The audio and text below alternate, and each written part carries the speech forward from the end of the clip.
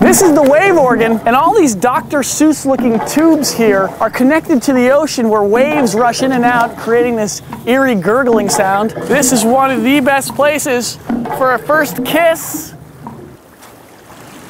or a last kiss. You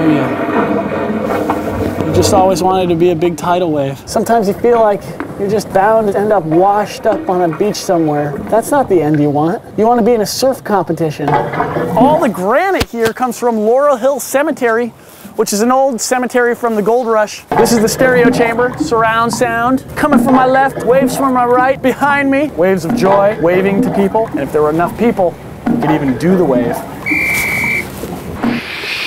Shoo! Takes these.